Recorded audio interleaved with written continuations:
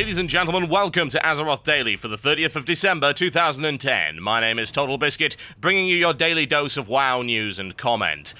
Just before we go on, I'd like to give a big thank you to everyone since we've just passed the 200,000th subscriber landmark. It's quite the number, isn't it? Thank you very much to everyone that made that happen. Looking forward to continuing to service you with this content in the future. And here's your news. Bashiok announced today that Blizzard have decided they're going to be giving honor to people who have reached the conquest cap when playing in rated battlegrounds. Before this, what was happening is you'd get to your conquest cap and then suddenly there'd be no point in doing rated battlegrounds anymore. Now there is a reason you can just stay in rated battlegrounds for all time and stay the hell away from, quote, the cesspit, not my words, somebody else in this particular thread, of normal BGs. There are some complaints about the fact that you cannot enter a rated battleground with a pug, but that's like saying it's a good idea to go into an arena with a pug. It isn't. It's stupid. Why would you want this? It would be the same thing, but you just get conquest points for it. Oh god, I'm not even going to go into that debate, but that's now the case, folks. So if you're liking your rated battlegrounds, you'd like to stay in them, you now can. There is no reason at all for you to go back to normals. Rejoice and so forth. In a continuing series of videos, the lead world designer of Blizzard, Mr. Alex Afrasiabi, has given away a little bit of information about what's going to be going on in terms of 4.1 patch upgrades, including the very juicy info that Hyjal is going to be fully restored to its former glory, because of course you've beaten everybody back, you've killed all the nasty, evil things there, so everything's all sorted. And there is going to be a new set of dailies available there. There are also going to be some changes to Vashia, and there will be, for some inexplicable reason, a gazebo.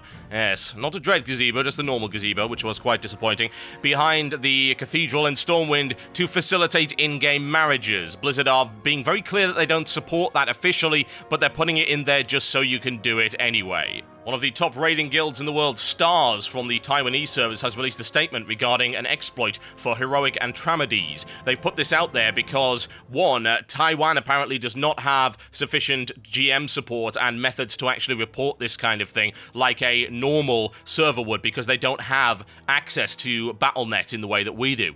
So they've decided to put out a statement and a video as to how this is actually done, and they want this to get fixed. I've got the video in the background right here. Again, I'm reporting news, so I'm not going to simply ignore this because somebody might exploit it, but just bear this in mind, folks. If you do, then you are risking getting a ban. We've seen it before. Many guilds have been banned for exploiting raid bosses. It is not worth doing, and can cause you many, many problems indeed. The exploit actually surrounds simply using line of sight to block a vast number of abilities from Antramades, including modulation, the sonar pulse, as well as sonic breath, which will stop casting entirely if the target is not within his line of sight, which makes the encounter much easier than it should be. So, Stars are trying to get the word out there to make sure that Blizzard fixes it, and I'm going to give them a bit of help in that regard. It is vitally important that stuff like this does get resolved quickly, because if it doesn't, then it can seriously damage the credibility of competitive raiding. If you're interested at all in the World of Warcraft fiction, you might want to head over to the Battle.net website, because they now have a new feature called The Library,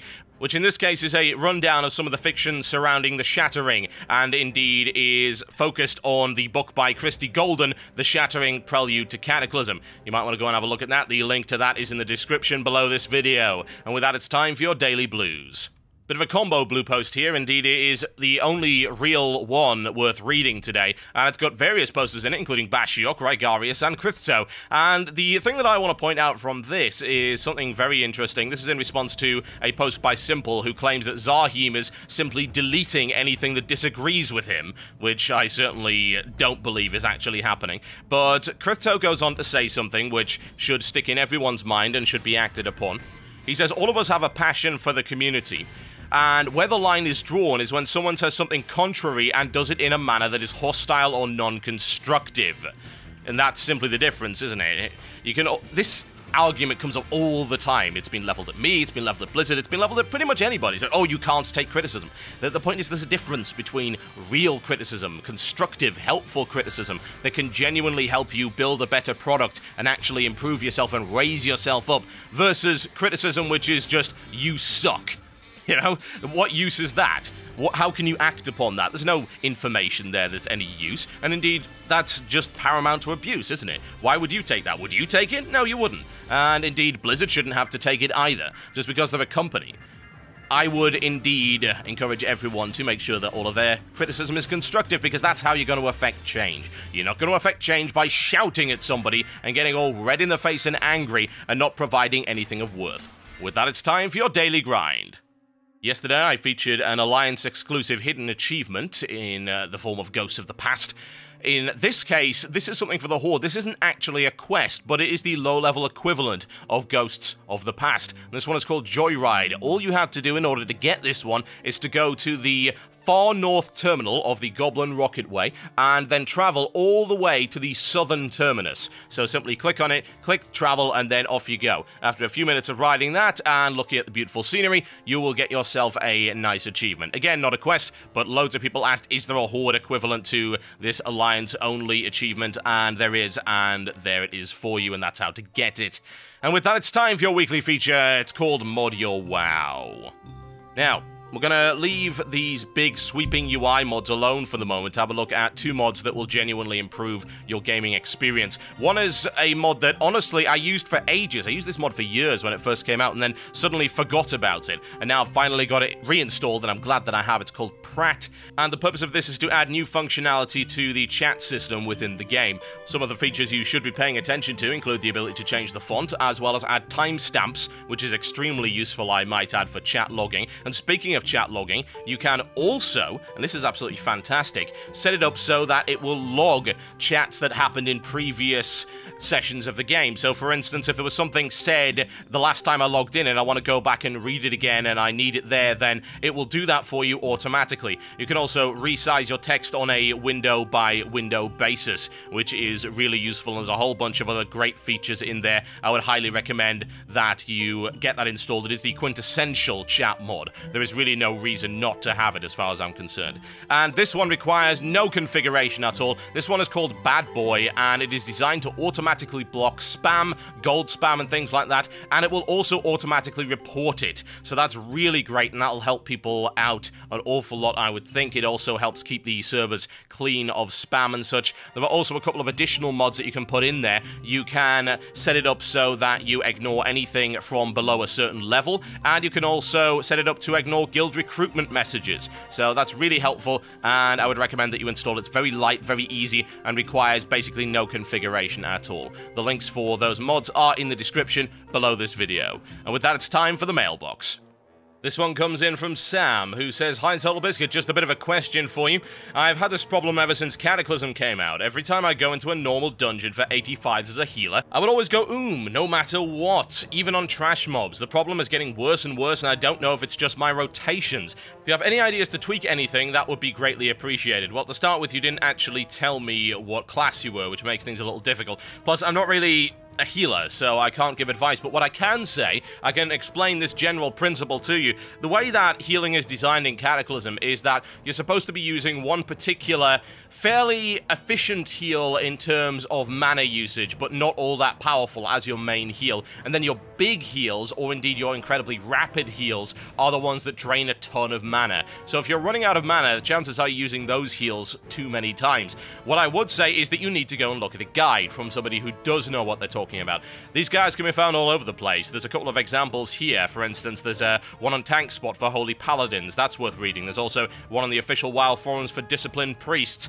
Those links are in the description below this video, and if you look on those forums, you should also find other guides that are worth reading for your particular class and spec. That's advice for everyone, by the way. If you ever have a problem with your class, if you think your DPS is too low, if you think you're not generating enough threat, if you think you're not healing enough or you're running out of mana, go read a guide. There are people out there who can help and are willing to do so. The official forums, Elitist Jerks, Tank Spot, those are places that are worth looking at for a start.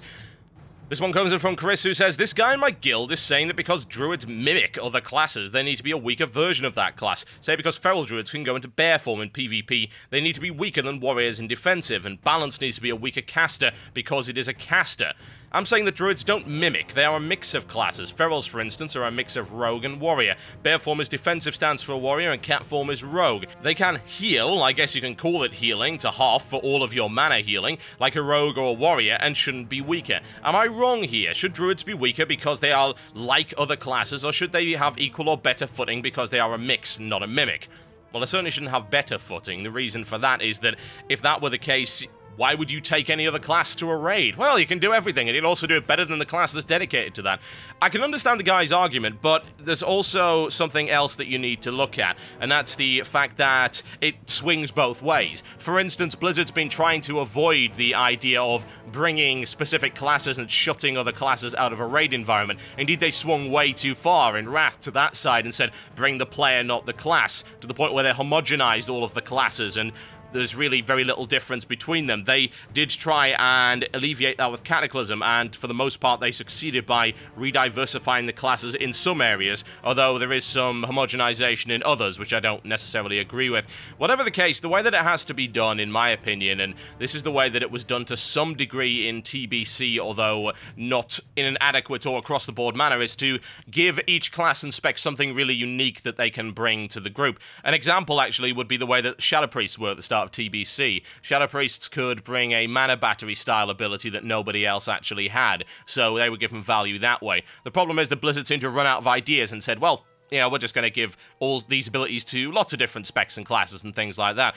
But you can't make them weaker, though, because if you do, then min-maxing raiding guilds are going to just turn around and say, no, sorry, we're not having you, because these other guys can do what you do better. But then again, you can't go too far the other way, because if you do, then you devalue pure classes. It is a delicate balance. There used to be something called the hybrid tax, which it was a construct, really. It was never actually the case, and people keep referring to it as if it was actually in the game. It wasn't. That a hybrid class was about 5% worse than a pure class doing the same role. That was never really true, honestly, and it certainly isn't now. The concept has been abandoned. But whatever the case, no, they certainly shouldn't be weaker, because if they are, then you run into all sorts of problems, because, hey, you've just picked this one. Well, that's great, but what use is it in a raid? We want to take this guy because he's just better at what you do. There has to be balance, but there's also got to be sufficient variety to make sure that everyone has an equal place within the group, to the point where you could say, well, I'm going to take this guy because he can do this, or I can take this guy because he can do this. Not, I'm going to take this guy because he is mathematically better than this guy. That's when the problems start, and that's when people start to get segregated, and nobody wants that. Okay, folks, I'm done for the day. Thank you for watching Azeroth Daily. I would like to say one thing before I go. Azeroth Daily is now an official YouTube show, which I've done in response to some people saying that it doesn't appear in their subscription box on a regular basis. I don't know what's causing that, but this might alleviate it. So it's possible to subscribe to a show, and only a show. So if you go to, say, if you're watching this video right now, if you click on the link to the video, and you've just got this up in a page, you're not watching it on the front page, you should see that Azeroth Daily is highlighted as a link just above the video. You click on that, it will take you to a show's episodes page. Not only does that let you go through and navigate the episodes very easily, but you can also subscribe directly to the show. So if you're having any problems with it, I would recommend that you do that. Give it a bash. It might help. I don't know if it will actually alleviate the problems you're having, but hey, it's worth a try. Okay, folks, thanks a lot, and I will see you next time.